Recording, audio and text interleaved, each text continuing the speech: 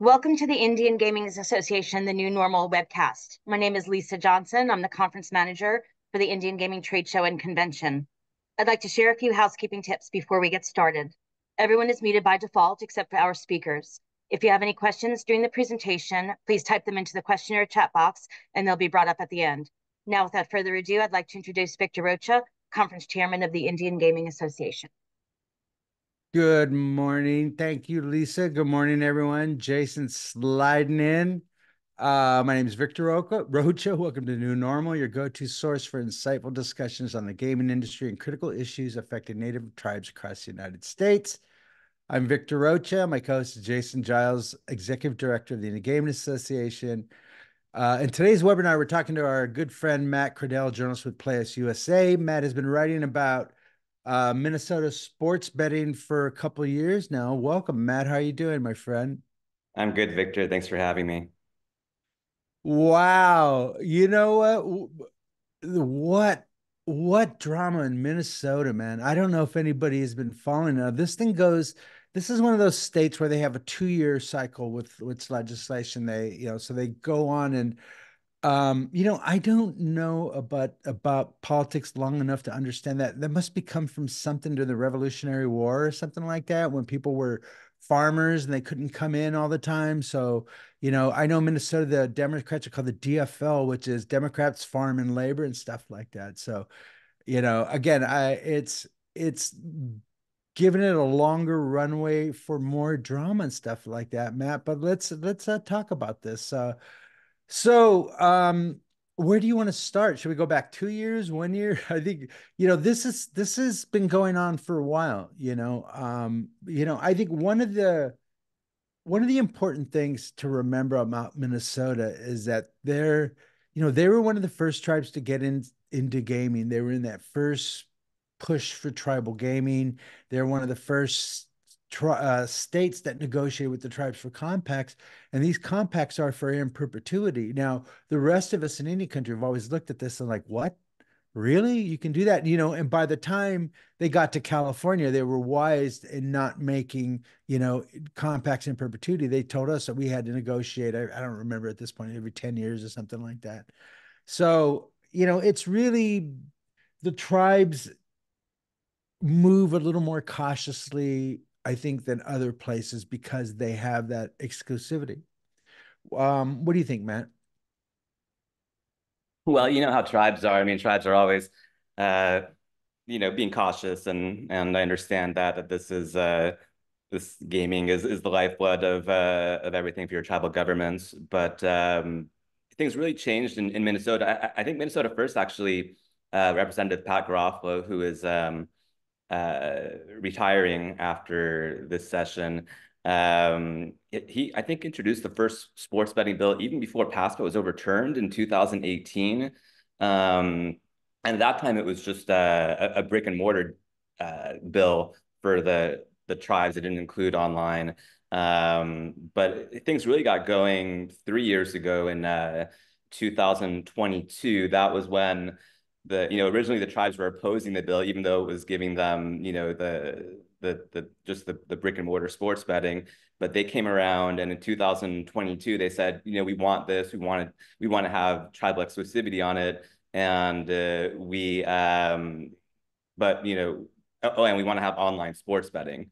So that was kind of when like the modern push began, and then it's really come down to the past 3 years. It seemed like the legislative will was there to do it at the end of each session if the tribes and the horse race tracks in the state, which was only two of them, could come to a deal where, particularly Republicans in the Senate, in the Minnesota Senate, there's only, well, currently a 1 seat difference between the Democratic advantage over the Republicans.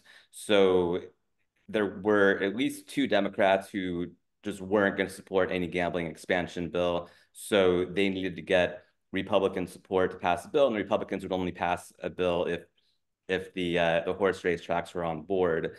And that didn't happen in 2022. They couldn't come to an arrangement, even though it seemed like they were having some good discussions at the end and making some progress. And then 2023, they again seemed like they were having, really close to a deal at the end, but didn't get one done, and it didn't get passed in the legislature as a result. This year, what was different was they actually came to a deal at the end. There was a deal that the tracks supported, the tribes supported, sports teams supported, charities, Minnesota supported, the sports betting operators, were good with it. So there was a deal in place that everyone was behind. There was the legislative support to pass it, but it still didn't pass because of just the partisan divide that was going on at the end of the Minnesota legislative session this year. Did they have one of those sticks that they use in Men in Black where they flash it and everybody forgets their memories about like the lawsuits, the RICO charges, and the pull tab bills and stuff like that? You know what I mean? You had a real tumultuous path to get there. I mean, you had a lawsuit where the racetrack. I mean, let's go back. Let's go back. I'm jumping ahead of time because this story is just way too good to rush. You know what I mean? So, one of the things that happened last year when they couldn't get it, the tribes were able to get the pushback on the pull tabs. Now, the pull tab thing is an issue that's always bothered me too, because the way it was done, it was told the tribes, listen, if you don't accept these pull tabs, you don't get this money, we're going to use that money and build a new stadium in Minnesota. And if you don't pass it, we're going to move that team to Iowa or somewhere like that. And, anybody that's lived in that area, and I used to live in Sioux Falls for not a long time, but, I was fascinated by the culture of football over there. It's like Philadelphia, where people just live, eat, and breathe that stuff. So for them to take and threaten to pull the Minnesota Vikings out, and so then that was passed, and then it blew up beyond that. I think the last time I checked, pull tabs were over. It was a multi-billion-dollar industry, if I was correct, right? And then the tribes or the legislature went and they pulled that back. That was a big expansion, and that kind of laid the groundwork, right? I think there was a lot of bad blood in the legislature. Am I correct? Uh, well, The yeah. charities Uh, and Well, there's definitely that the charities weren't happy with the changes at the end of last session, and also just kind of the way it was done at the end of last session, where it was put into the omnibus bill, like the DFL omnibus bill at the end of the session, and then it was pushed through just as one of, like, you know 8 things, I think, in the bill that um, didn't have any Republican support. It was just, the DFL pushing through its priorities at the end of the session.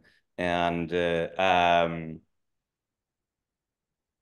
I'm not really sure. I think it kind of simplifies the games. Like, the games were kind of playing like slot machines, and they had, I think the big change is that there was an open all, where you open all the tabs at once, an open all button, and they have to remove that. And now people have to, open each tab individually. So that, could be a big change for the charities, that like the changes are going to affect on the 1st of 2025. So they haven't gone into effect yet. So we haven't seen what sort of difference that's going to make in terms of income for the charities. I mean, perhaps, people are going to these places to play anyway. Perhaps they want to support the charities. Perhaps they're still going to be gaming the same amount. But the charities kind of say, this could be, we think it's going to be some sort of difference to the money that we're going to be able to, give to our communities. It could be a 5% difference. It could be up to a 50% difference. We don't know yet. So part of the change was that they got a $15 million tax break. They wanted, I think they've always said that, we pay too much tax, that, the state's taking like 30% of the money that could be going to charities. It's complicated though, in charitable gaming, there's obviously there's the charities, there's also the game manufacturers and operators that are making a big chunk of the money. So and anyway, and that's usually the case with the manufacturers, or some manufacturer pushing it. If you look in, sweepstakes gaming in, Missouri or Virginia and stuff like that, or you see who the people who are screaming the loudest are the manufacturers and building up these astroturf groups, and you see it again and again. But I think the situation in Minnesota is different. I think there is, you do see a real concern about the amount of money. Now, the first time I walked into a bar, maybe a Sleepy Eye or New Ulm or something, and saw, the farmers with their grain belt beer and their jar of pull tabs. It was so alien to my California brain, but it was fascinating, And by the way, grain belt was horrible beer. But it was really fascinating to see that, so for them to speed it up and put it into a slot machine and we've seen this argument again and again and again across Indian country and the rest of the United States about the expansion of gambling and expansion of grain market. So for them to do that and then to use it for expansion into gaming, I think the tribes are right to push back on it because they did see it as an expansion because the intent was to fund the stadium. And then once the stadium was built, it's just like, we have a new industry that we're fighting against. And so the tribes have always been very uh, protective. You know what I mean? And again, it's because of what gaming has brought us. So then that happened. So how did this? So all of a sudden they're negotiating a bill. So this year that's put to the side. They're going forward. The charities are saying, hey, listen, include us going forward. You know what I mean? And then while they're in negotiations, all of a sudden historical horse racing comes in, right? What happened here? Yeah, so that at the beginning of the year, the two tracks filed with the Minnesota Racing Commission saying, you know, here's our case to authorize us to offer historical horse racing. And the Racing Commission, after a couple of hearings, actually approved it, authorized them to begin offering historic horse racing beginning May 21st, which was the day after the session ended, which, surely wasn't a coincidence. They're kind of saying like, well, this is what we want to do. Now we'll leave it up to the legislature to react. And the legislature did react by They sure did, didn't they? prohibiting them from offering historic horse racing. Did you know about these meetings? Because I just like popped up all of a sudden. It was like seemed like it was done in a back room somewhere. Were you aware of these? I had heard from like the my sources at the tracks that it had been filed. I probably didn't hear about it until I heard about it before the last session to authorize it, but not much before. It was like leading to that I first heard about it. Yeah, and seeing the reaction when it was in the Tribune, everyone seemed to be as shocked as I was, in the industry that all of a sudden you hear negotiating sports betting compacts, and then all of a sudden they threw in horse historical horse racing, and so it was pretty wild. You know what I mean? It kind of threw everything off balance for a while. Now the reaction, as you said, was obviously they're like, nope, this is not going to be done. It just feels like a real unforced error on their part. You know what I mean? Why? Well, obviously the tracks are just they want to be part of this, but is this was like a once that started happening, where the pushback, there was legislation introduced to reverse that. Am I correct? Yes, I mean it was originally made part of the sports betting bill, and the sports betting bill didn't pass. It was part of the sports betting bill at the end, but since the sports betting bill didn't pass, they made a separate bill that was just prohibiting the HHR, and that was able to pass. That didn't work out too well, did it? I don't know. I mean, I do think that negotiations actually worked at the end of the session compared to previous years where maybe the HHR thing being out there was able to help in negotiations. But there's other factors as well. I think that was, kind of the big point of it is the tracks saying, we're hearing from some people like or some legislators, why are you like why do we need to take care of you with a sports betting bill? Well, we could do it on our own with a parimutuel product in HHR, we could become, self-sustainable through that, but you aren't letting us do so. So that's why we should be part of the sports betting bill, as well as that, they think that the sports betting will, they use Iowa, neighboring Iowa as an example, that, there's some studies that show that, or at least one study that shows that sports betting ended up lessening revenue for horse race tracks in Iowa. So they say, that's going to happen here in Minnesota. So we should be getting some compensation if you're going to give tribal exclusivity on online sports betting. Yeah, I remember a couple of years ago when they opened up a sports betting in Iowa on the border of Minnesota. They had Bud Grant there. You know what I mean? With big Minnesota Vikings. So they had Bud Grant, which in Indian country were like, big deal. We hate Bud Grant. You know what I mean? But some of the other Minnesota people so that was the whole point, and that was some of the pressure in Minnesota to continue sports betting. They're on our border. We need to have it here now. That took care of everything, right, Matt? I mean, everything was fine after that. They all get along forward, but that's not the case, Matt. What happened after that? Well, I certainly thought like the HHR thing could blow up negotiations. It seemed like it did for a while.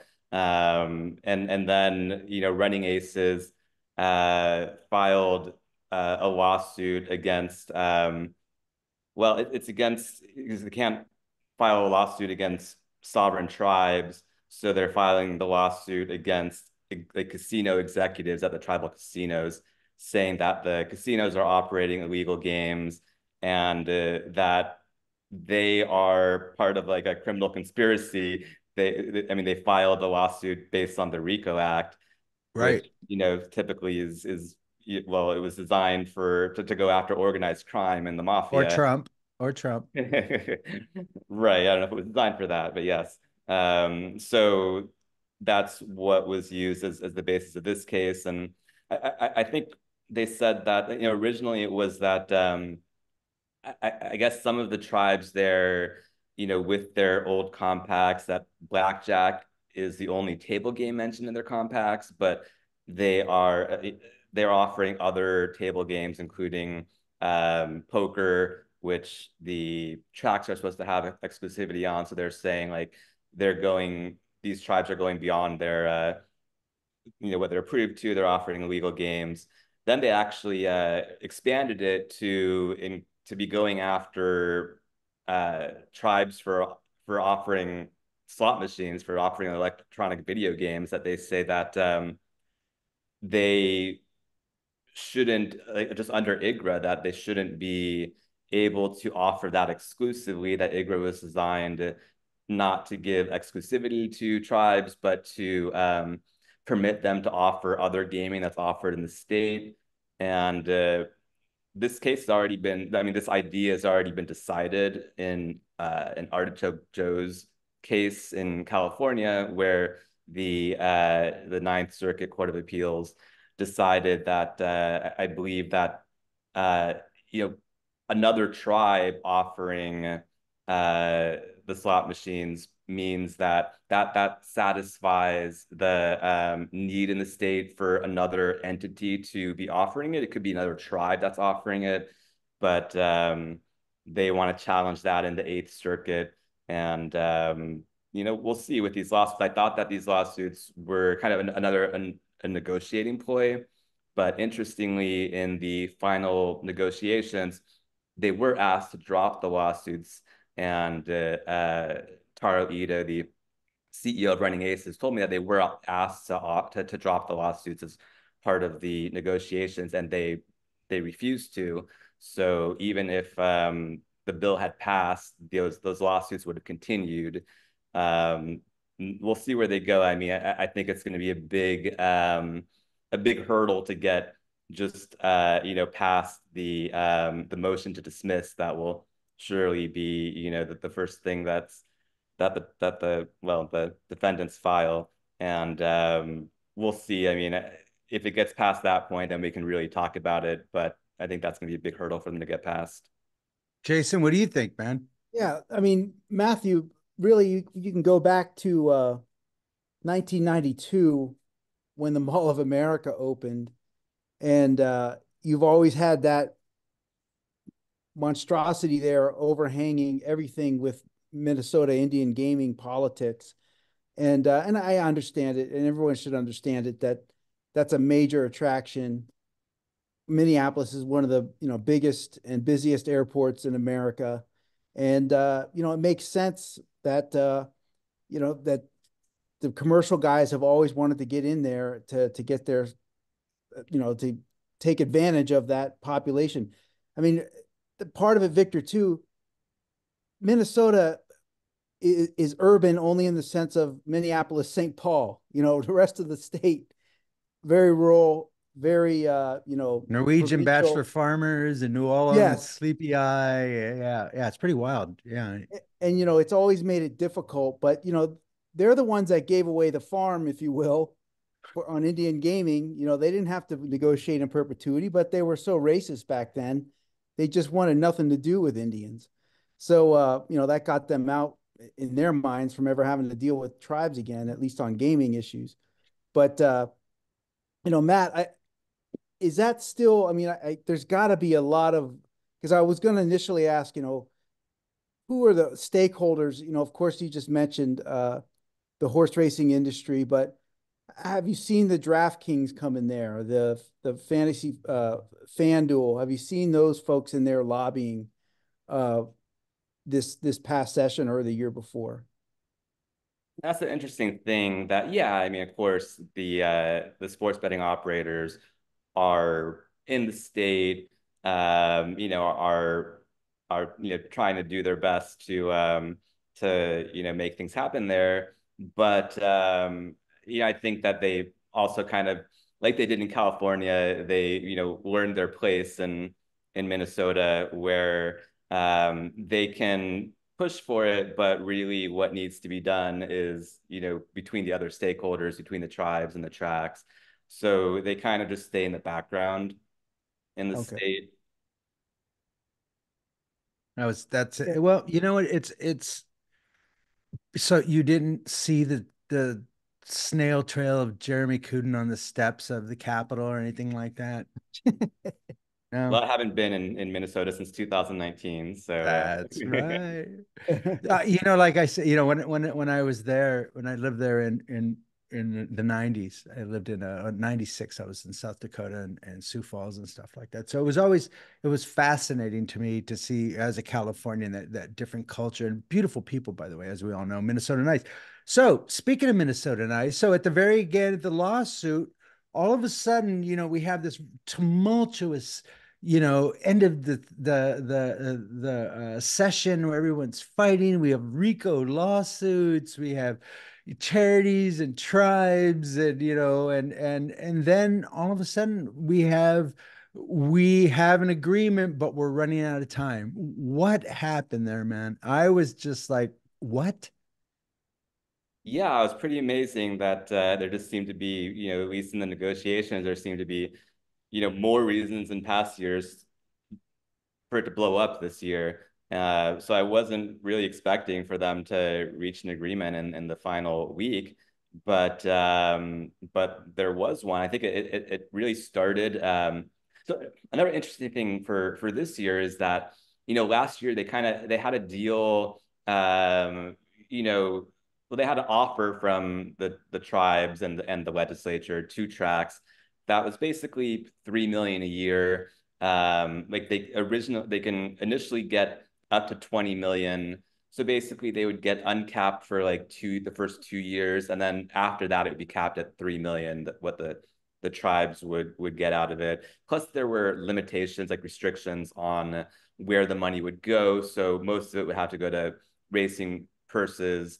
Um, so that deal, I mean, basically they weren't, the tracks didn't want it to be they didn't want to be capped at that amount, at least. I mean, they wanted uncapped, but they also wanted fewer restrictions on the money. So that's kind of where it was at the end of the last session, where it seemed like it was pretty close, but then it enters this session. You think like, well, they'll start where they left off. So they're pretty close. They'll get it done. I mean, that's why at the beginning of the year, I put 85% chance for Minnesota to legalize sports betting this year. Then no other state I put above 40. So Minnesota, I put 85. So that was how confident I was on Minnesota entering this year, just based on where they finished last year. But then they opened this year with, the offer from Representative Stevenson was $625,000 for the tracks. So, quite less than the 3 million from the previous year. And I think part of that was between like the end of last year and this year, just some of the smaller tracks or the tracks that, or I'm sorry, the smaller tribes, the smaller gaming tribes, they were thinking, maybe we don't partner with DraftKings or FanDuel, maybe we don't make much money off of this, and if the tracks are getting 3 million a year, that could be more than we're getting from online sports betting, and that's what we don't accept that the tracks that we have exclusivity on this, but the tracks are going to make more money on it than we are, and they finally came up with a solution for that. That was the big turning point at the end for negotiations, where they decided to give 15% of the tax revenue to a tribal equalization fund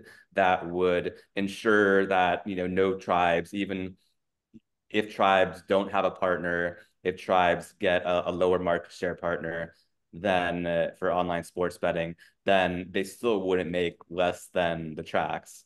And that was the big solution that enabled the deal to finally be reached with the tracks, where the tracks would also get 15% of the online sports betting tax revenue, which then will be broken down to 60-40 for the first 12.5 million. I think basically it would be about 8 million a year for Canterbury Park and 5 million a year for Running Aces. And that was able to get the tracks support for passage. The smaller tribes are now on board. The charities were getting 40 million tax breaks. They were on board. Online sports betting operators and sports teams just wanted to, finally get it done. So everyone was on board at the end, and then the whole. I don't think it was really running out of time. I think it was more. I mean, yeah, there was that, but it was just like the breakdown where Republicans weren't supporting any bills that needed bipartisan support. The Republicans just weren't supporting at the end of the session. You know what? I'm checking my notes. There's one more piece of drama in this thing, which contributed to all of it. It just which was the arrest of Senator Mitchell. What I remember reading the article and I go, oh, okay. And then all of a sudden it became something bigger. And I think it was used as a cudgel from the Republicans to bash on the Dems. Is that correct? Yeah, that's really what instigated the issues that led to sports betting not passing, was when Senator Nicole Mitchell got arrested, and she got arrested for felony burglary, but it's not as bad as it sounds. No, Where, yeah. yeah, I mean, she was it was like a domestic thing where her father had died, and she broke into her stepmother's home because her stepmother wasn't answering their phone calls, and she just tried to take some of her father's items. But so it seems kind of innocuous, like it would probably get worked out in the legal system and not be that big of a deal. However, because there's only the 1 seat difference between Republicans or between the DFL and Republicans in the Senate, the Republicans really went after that and said, we can take away their 1 seat advantage if we get Oh Senator man. Mitchell removed. So they just try to capitalize on that, and it made it into a huge deal, and that just stoked the flames of partisanship in the Minnesota legislature and both sides, and made things really difficult to pass at the end. I mean, just watching the session, seeing if anything would happen with sports betting the final days, it was just chaos, where the Republicans were chanting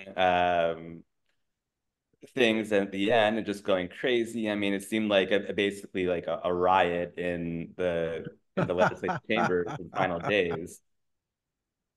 I'm sorry, but I love this stuff. You guys know I don't watch sports. This is my sports. You know what I mean? This is politics and is the thing that I love the most. I mean, that's what a wild session. What an end to a wild session. The whole thing was just so much drama and so much, you didn't know. And then at the very end, you had this like kumbaya moment where everything was all figured out that could have been done before. But, maybe the lawsuits were what they needed. But I tell you, if they're not going to drop, and I think this has a potential just to go in back in the toilet very fast, where you just don't.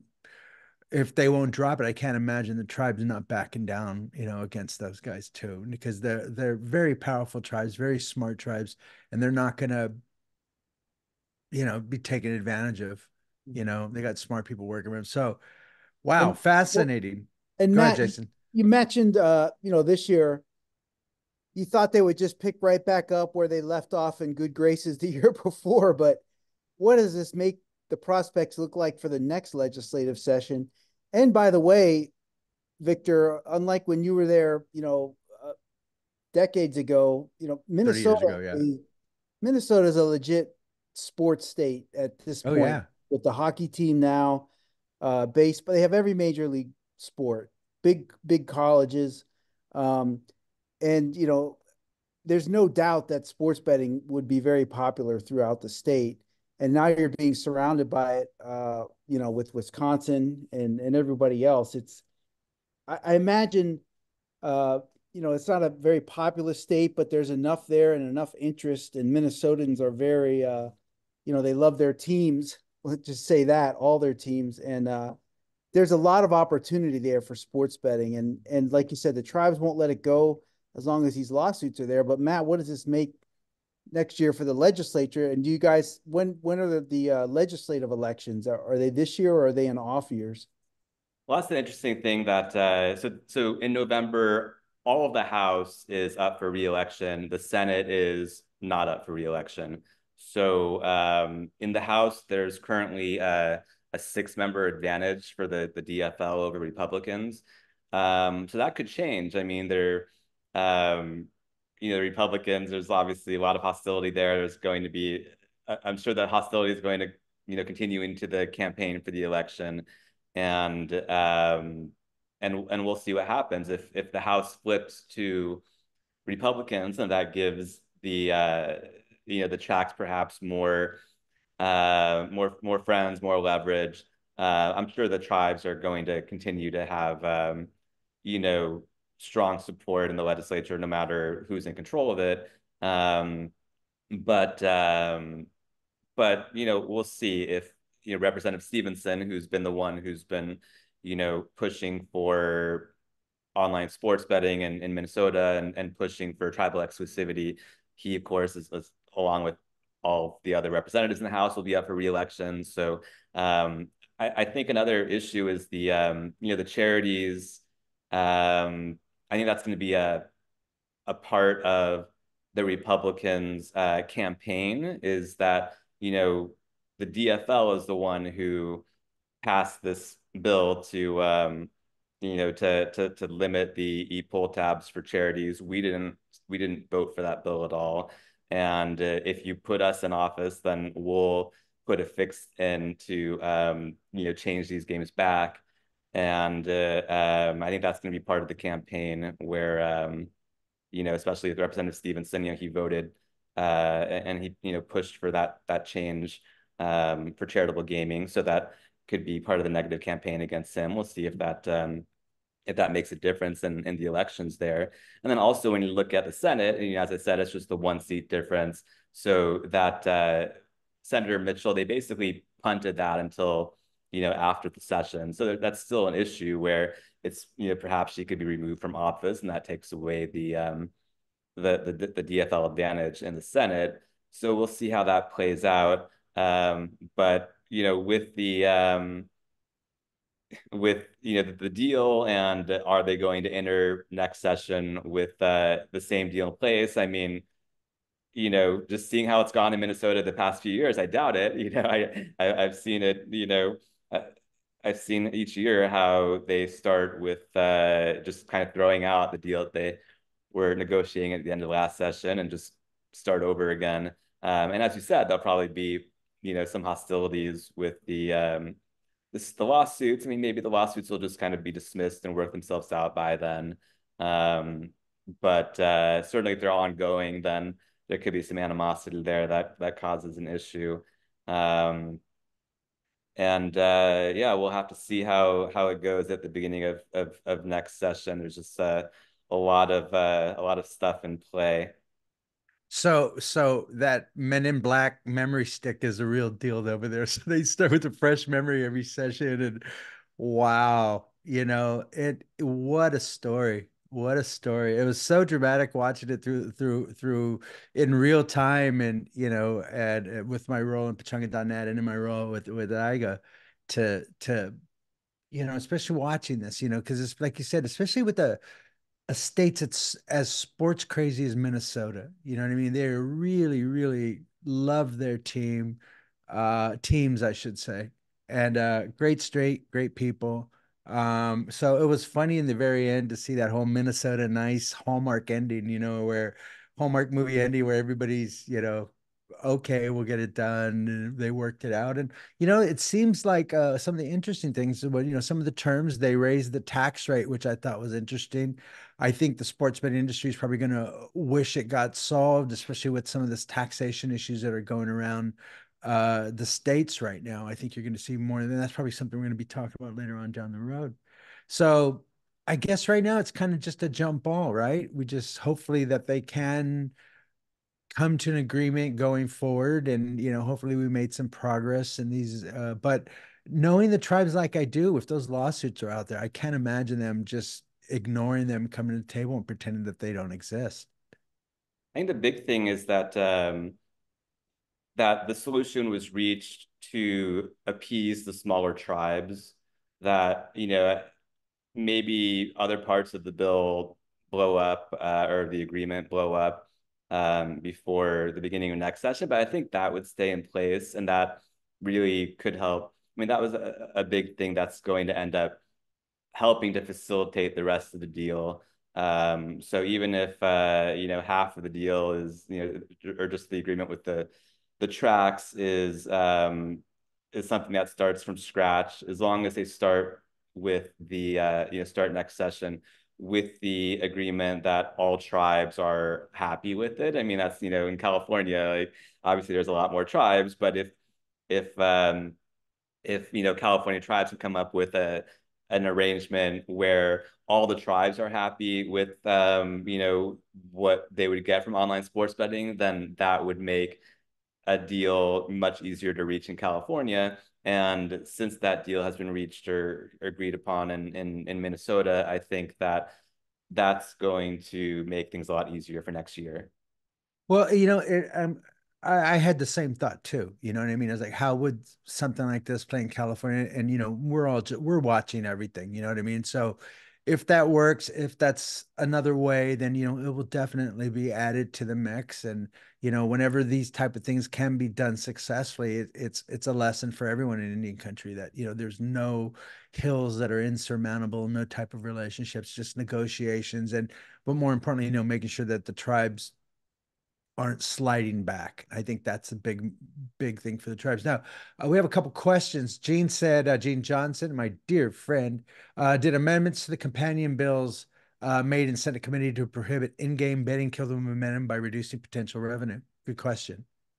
That really ended up not being a part of it because they went with the House bill. I mean, the House bill was what was being discussed at the end where the negotiations were taking place. So I think that killed momentum for the Senate bill for sure. I mean, after that happened, the Senate bill just died. And so the Senate bill was in the Finance Committee where the chairman, John Marty, he was the one who really didn't want the in-game betting, and he had other demands, other things that he wanted in the bill to really to strengthen problem gambling, and but also to kind of do things that weren't industry friendly and would have lowered revenue. So they did an end around at the end where they they moved the House sports betting language to another bill, so it wouldn't, if it had actually passed the House and gone to the Senate, it wouldn't have had to go through the Senate Finance Committee and Chairman Marty, so it wouldn't have had to deal with the in-game betting ban. Wow. Wow. What do you think, Jace? I mean, yeah, the in-game betting, just everyone on this podcast knows, that's where your money is in-game betting. You look at how the European sports betting operators, their money is made in in-game betting, and that's across all sports. But that's Victor. It just shows you there's really the way this is rolled out. IGA. We told folks years ago that it's going to be fought in the House and in the state legislature level because you just can't predict how these things are going to go, whether it's California, Minnesota. I think these are probably the two best extreme examples. But then you throw in an Oklahoma where, you get a governor that's just completely anti-tribal everything. And, and then you get someplace like Florida, which is groundbreaking.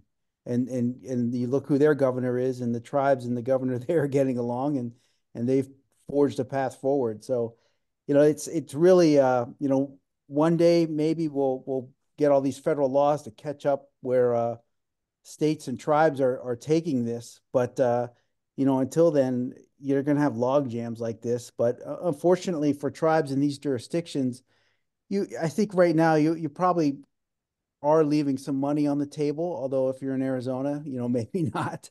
Uh, it just again depends on the state and how this is going to all roll out. And everybody, including the commercial sports betting, they all want an easy fix. They all want to just, get this done, get it legalized, everything.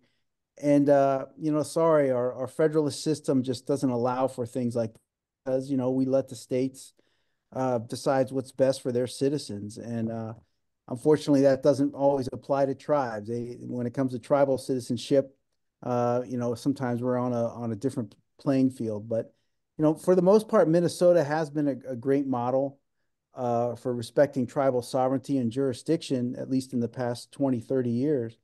But and not easily fought. Those were hard fought victories. Matt, we're gonna be in Tulalip for our mid-year in Washington State. Another area that's worked out and has some brick and mortar sports betting going on, but certainly they would like to have more mobile sports betting and everything out there. And we want to invite you, and we'll probably do some more things around this. But in an election year like this, everything is jammed up and everything is pretty much stopped while these folks go out and campaign. And big decisions, big ideas, big thinking, that's held off until after presidential elections. So I imagine the same is true for Minnesota. Someone asked on there, when is the next legislative session? I assume that's next year, or are they on they go annually or every 2 years? Yeah, they'll come back in January. I guess that's something worth mentioning, though, is certainly, they were so close to a deal. There were there were other things that didn't get done at the end of the session because of that just partisan divide at the end. So it's possible that they come back for a special session this year, and that could give sports betting an opening to pass. However, it just seems, I mean, with the election upcoming, it just seems unlikely that the sides will, work together anytime before the election. You know how it is. It seems more likely that they're just going to continue this animosity straight through the election. So I think Did it's you say unlikely a special January? session. Did you say What's that? January? Did you say January? January is when the next session will start if they don't have a special session. Now they have talked about a special session, haven't they? I mean, there's been some talk about it, and Representative Garofalo, he told me he would like there to be a special session. That's his hope, and he'd like to get this done before he leaves office, of course. But yeah, there's there's some talk about it, and we'll see. probably won't happen, but that's the chance that online sports betting in Minnesota still has to pass this year. January, Jason. They have like a whole entire summer, an Well, election, I and know. there's like so many things that could go on between now and then. Well, besides bringing in the crop, you know what I mean? I in Minnesota, I used to see those, the big train of harvesters that go from farm to farm. They look like these prehistoric beasts in the sunset going on the highways with all these combines and stuff like that going from farm to farm. Kind of romantic, but I'm a Californian. What do you think? What do you expect? So that's it's a fascinating place. I love Minnesota. I love the people. The tribes are phenomenal. So oh gosh, there's so much there. But Jason, they have a long time. They have 6 months still, you Mhm. know? Yeah. And look, Victor, that's 6 more months of AI development.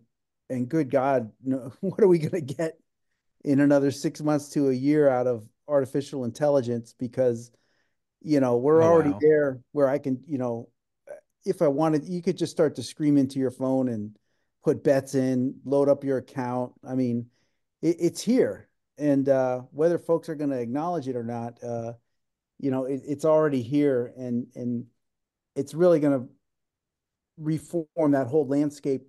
Know something that no one's talked about. Sports betting has never been just more accessible, and you have a knowledgeable customer base. I mean, AI is going to really even improve that even more. I mean, you might just have an AI program, making your bets for you, at some point, so Yeah, and wait till those stories come out that people are losing their houses and stuff like that, and they will come out. You know what I mean? right, We've seen this stuff before, man. Once those stories come, right, and I think that's why you're starting to see the blowback already, and I think that's what the taxation issues are right now. You're starting to see the blowback. I think I had a conversation with Gene the other day, and he was talking about how he didn't feel it was right for the states to raise the tax rates, and I'm seeing this conversation, but it's mostly coming from affiliates. So, I think a lot of people are saying, you know what, we need to take a look at this. This industry moved too fast, and they knew they had to move faster than the legislators before they figured out what the impact was going to be on the community. And now people are starting to take a different look at it. And that's the last thing the industry needs. I mean, nobody likes taxation, but I think fair taxation is a conversation we should be having. So it'll be interesting to see what that tax rate changes between now and then, because that's going to be the well, conversation for the if you next if you six look at months next year. if you group gambling with alcohol and tobacco. I often do. Oh, you Okay, do? go ahead. Okay. No, I mean, gavel or smoke. the tax rates for those industries are, in some states pretty darn high. And I saw some recent proposals, and I'll look for what Gene writes on it, but states are starting to talk about 50, 60% tax rates on sports gambling, which, you know, I don't even know how it's workable at those kind of rates, but we'll see. Well, you know what? If you listen to them screaming in Chicago, and Matt Ruddick has been writing some really great stuff about this in his newsletter, and he's just been really helping me form my opinion on a lot of this. And he's just a smart guy, but he's seen the same thing that a lot of us are seeing, which is like I just said, people are starting to look at the tax rates and saying, maybe we should reevaluate this. And especially, I think that progressive tax, with FanDuel, DraftKings saying, well, we're going to pull out. And everyone's going, see ya.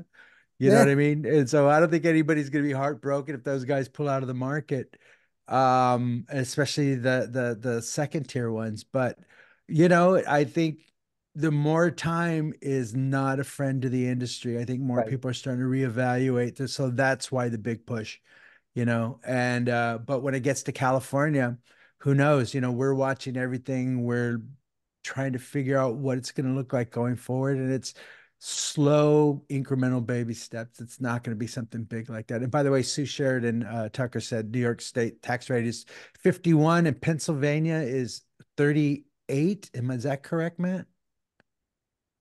Yeah, Pennsylvania, I think, is higher than that. Jesus. So the point is that they can operate in a high tax rate and with the money going back to the community. And the big complaint is we're not going to be able to give better odds, and we're not going to be able to give away promotions and stuff like that. And it's just going to be like us, listen. I always said, when you go to the UK and you walk into a sports book over there, it's not a sport. It's more like a bodily function, more like a cough or fart. You know what I mean? People go in there and they bet and then they leave. You know what I mean? It's not, they don't sit and enjoy the things. It's a bodily function. It's not a sports or entertainment, So I think that's what you're going to see over here. It'll just be, they're going to get rid of all the excitement and type of game. And it's just going to be it's going to be a burp.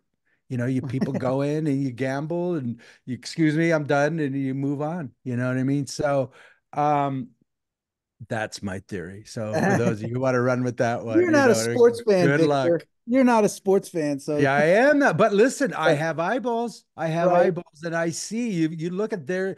I was in a sports book in London, and they talk about horse racing, the sport of kings and stuff like that. And they have the horse races, and they pull back in these like somebody's backyard with these swaybacks running down a track. And so it's not that glamorous. It's not that exciting. It's Right. content. It's content for the sports betting companies and stuff like that. So there is no more nobility in gambling anymore. It's just a bodily function. So that's my theory. You know what I mean? So, Matt, you don't have to comment Yeah. on that too, but Yeah. you know what? We're coming to the very end. We've had some great questions. Gary's over there talking, our dear friend with a comment. Yeah, this Minnesota has been at the forefront of some very big decisions and stuff like that. And I don't expect that to change anytime Right. soon. Well, There's no, Gary points out back in the day they couldn't stand tribes so much that, over $150 tax bill, they take it all the way to the Supreme Court. And so, times have changed for the better, we hope, but now you're staring down what Oklahoma's doing and what other states are threatening to do. So, we, what we thought was past is now right back in front of us, unfortunately. And Bill Walton passed away the other day, and I heard an interview, and he was saying the same thing. He's like, I thought we fought all these battles in the 60s and 70s. And he's like, here I am, last years of my life. And it's like, no effect, people, they're right back to defending, freedom of speech and right to protest and all that stuff. So I blame the Men in Black memory stick. I think we all just have that right. we restart again with new thoughts and new ideas and reinvent the wheel every year. I think like Matt just said. So Right. listen, Matt, thank you so Well, much for coming his and telling your reporting story. will Yeah, keep and by up. the way, you've done a great job of Yeah. reporting. You've done a phenomenal job. It's been a great story and very entertaining.